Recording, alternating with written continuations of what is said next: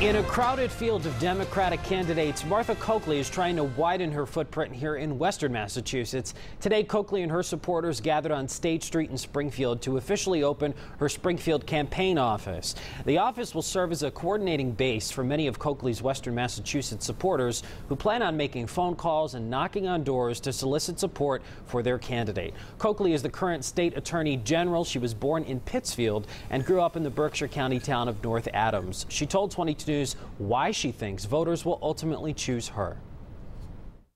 I believe when they look at my record and my ability to say we're going to be prosperous and fair here in Massachusetts, just as we went after Wall Street, we challenged the Defensive Marriage Act, we're going to stand up for people, and we will have a great future here in Springfield.